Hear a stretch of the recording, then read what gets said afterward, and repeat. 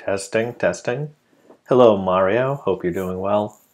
This Bitbucket repo stuff is fairly new. I mean, within the past 6 months or so, so I'm not an expert either, but I'm going to show you what I've found as far as teams and repo ownership and all that sort of stuff. It gets confusing.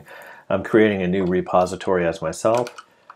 So let's get that created, and you can see it's assigned to me instead of one of the teams that I'm on. So I'm going to create that repository. Now once the repository is set up, you can transfer any existing repository. Go to Settings, and it is under Transfer Repository. And you should be able to transfer it to any owner.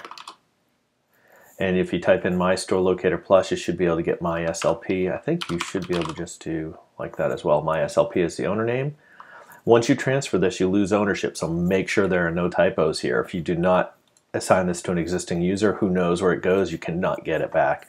So for that repo you're having an issue with, you should be able to transfer ownership, and then it will be set here. You can pick the project, and it tells you what the settings are for this particular user account for MySLP Plus, and accept it. Now once that's done, it will be in the MySLP Plus team ownership, and you can see I have teams for 3 different sections here, and I should see that now if I go to the team MySLP Plus, and there it is. So that's all you need to do to get that over there if you want to put it in there.